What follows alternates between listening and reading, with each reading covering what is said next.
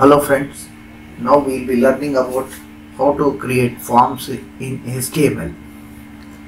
Now first of all we must know what is meant by form. An HTML form is a section of a document containing normal content, markup, special elements called controls, that is checkboxes, radio buttons, menus, etc. and labels and those controls. Users generally complete a form by modifying its controls, entering a text, selecting a menu items, etc. before submitting the form to an agent for processing, example to a web server or a mail server. You can see a simple example of a form of an application filling for the first PUC classes. Now here is a small form. These are the labels, and this is there is a student name is there, and this is in a text box. This is gender is there. Here in gender we are having options like male and female. These round buttons are known as radio buttons, and next is combination is there.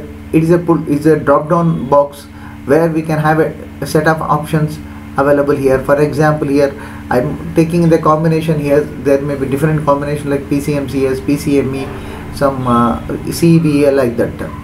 Next is the address area. You can see the address area is the height and width is more. This is known as, we will be calling as a text area. And this combination we can also call it as a combo box. And this we can call this as gender, that's male and female, that radio button or option button. Next is we are having hobbies is there. Now there is a square boxes are available now. These are known as checkbox, where we can have here in hobbies a person or a student can have a different hobbies. He can check all these options if he is if he is interested in these things. For example, singing, he can put a checkbox.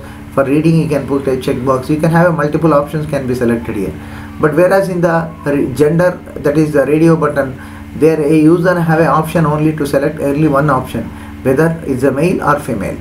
Now nowadays there are forms are coming up with transgender is there, but they are not so popular till now.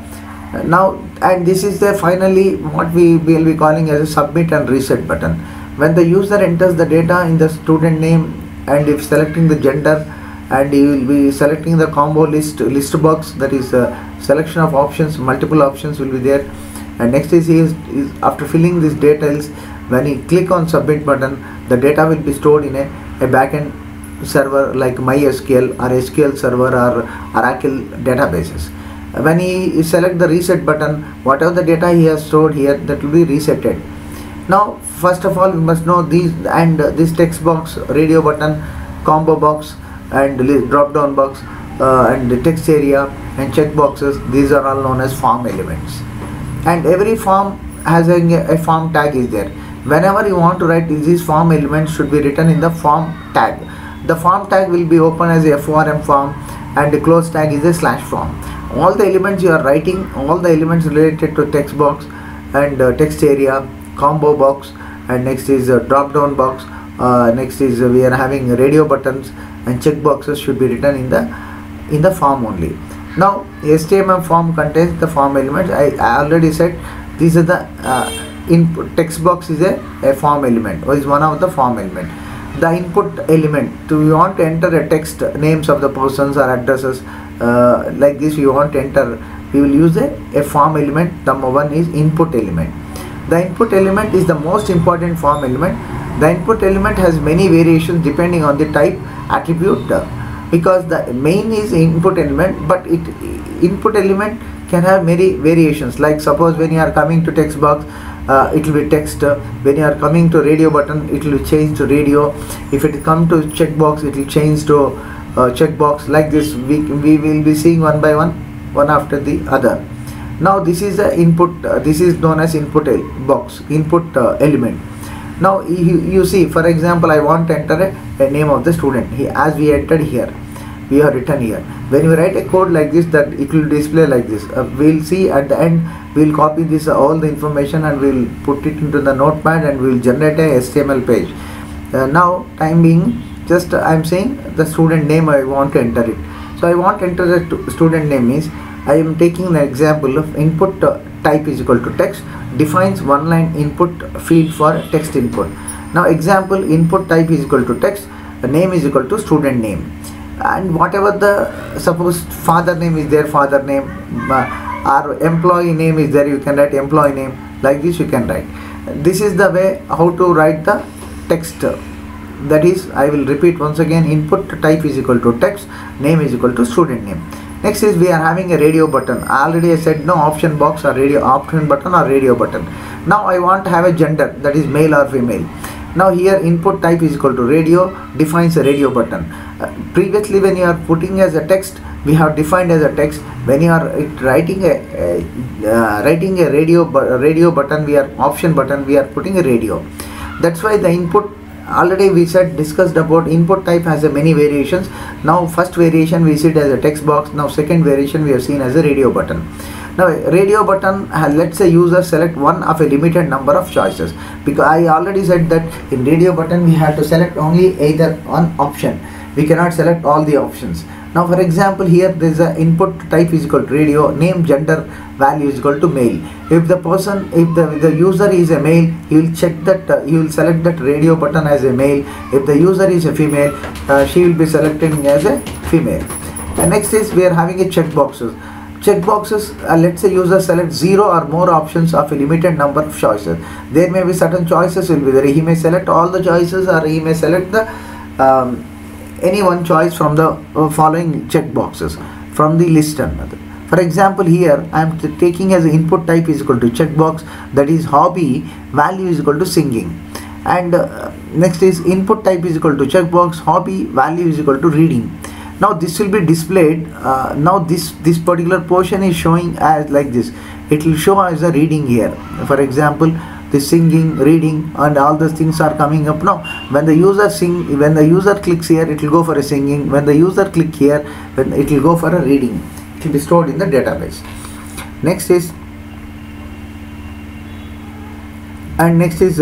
drawing, and as well as sports is there. Next is there, I already spoken that there is a drop down list will be there. There are certain lists will be there. I showed you that I want to have a different combinations will be there. The different combinations, like I am having 3 combinations I have written here. Select for this we are having a syntax, select name combination. Option value is equal to PCMCS, that is PC. This will be visible to the user, PCME and CEVA, and we can write any number of options present in this selector. For every select there should be a /select. You might have seen that in the real life forms we will be having a countries, states, and as well as we can have a date of birth and all those things. We can use this option, we can use this drop down list or combo box.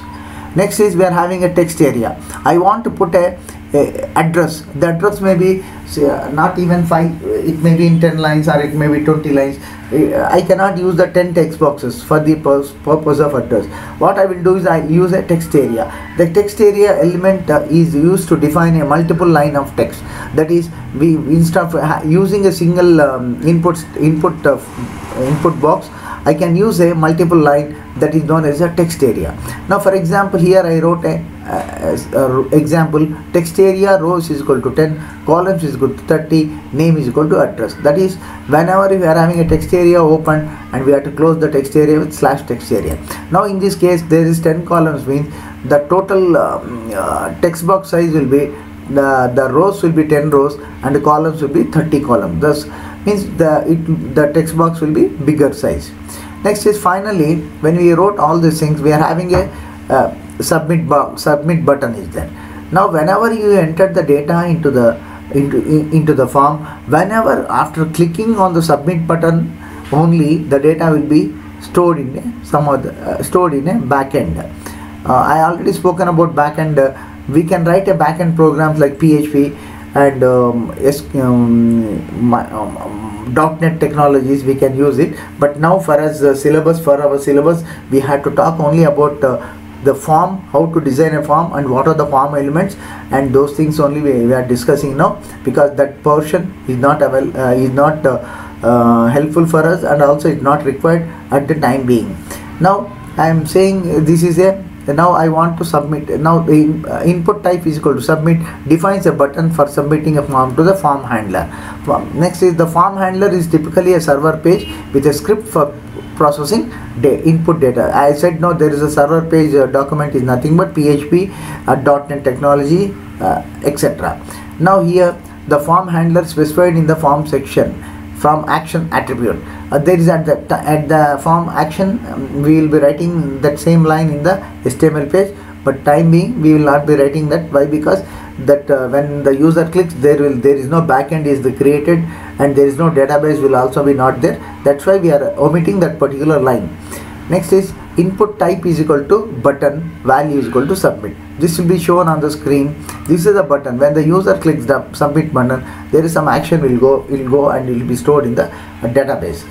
Next is input type button, value is equal to reset. Now when the user enters all the data and he don't want to be submitted, just he can click on the reset button. What will happen? The data will be cleared from the text boxes or respective text boxes, option boxes, etc. Now listeners, we have seen about different types of input boxes like input text box, input checkbox, input radio button, input type. Next is text area, and we also discussed about next is hobby checkboxes, and we also discussed about text area. Next is that is option values, that is selection option, multiple options we have seen. Now I'll open a notepad file.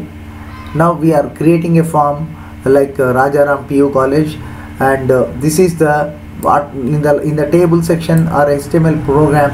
We have discussed about every HTML page should have a HTML tag and a head tag and title tag, and this title tag, whatever we write, that will be displayed in the address bar of the browser.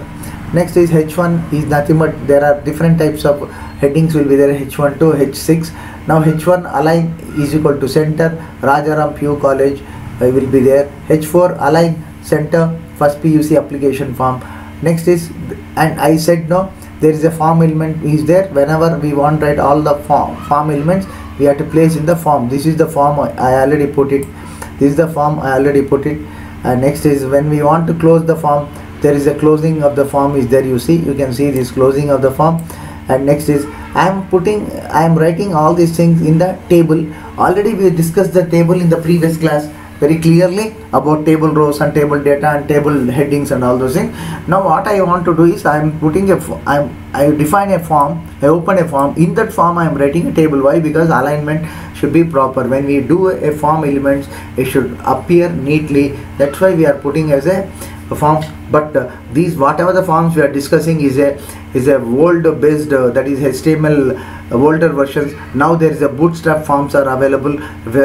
You might have seen in the browsers, you might have seen in the web pages, there different technologies there, but according to our syllabus we are not supposed, we don't have that much information needed to learn. Just we are only learning basic forms. Next is here I said table is a table tag, align center, border is equal to BG color. This is background color is orange.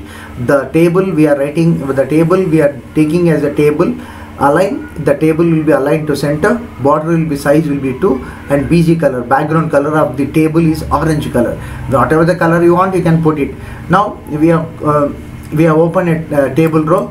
And next is I wrote a TD student name, and I have written the form element, that is form element is input type is equal to text, name is equal to student name. I close the TD and I close the first row.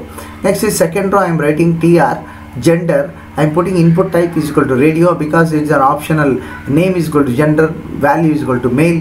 Next line I want to write input type is equal to radio, name is equal to gender, value is equal to female. This, when I am writing this slash indicates it will print it in the same line. Now second row we have closed. Second row we have a second data we have closed, table data we close, and second row we close.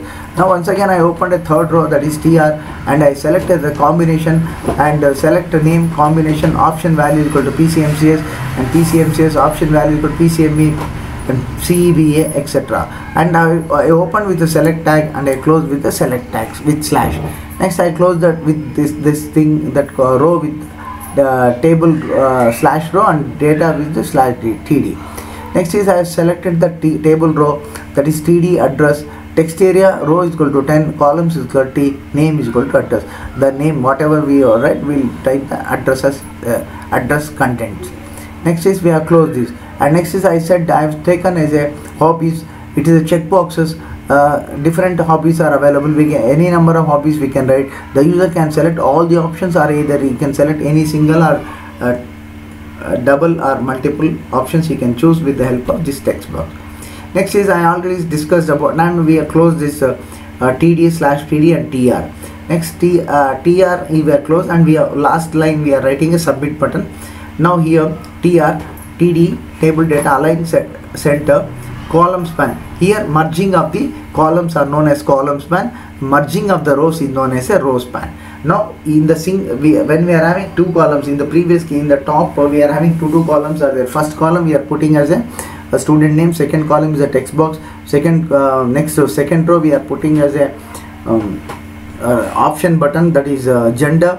In the second column we are putting as a, we are placing as a option radio buttons like male and female. Next third we are using as a option box, that is first row will be the combination, next column will be selected as these options like different combination.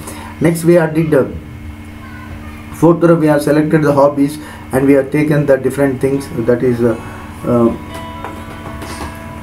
we have taken the different things, that is hobbies like reading, drawing, etc. And next is we have taken as a this hobbies we have did, and the text area we have taken. Next is we are having option called radio button.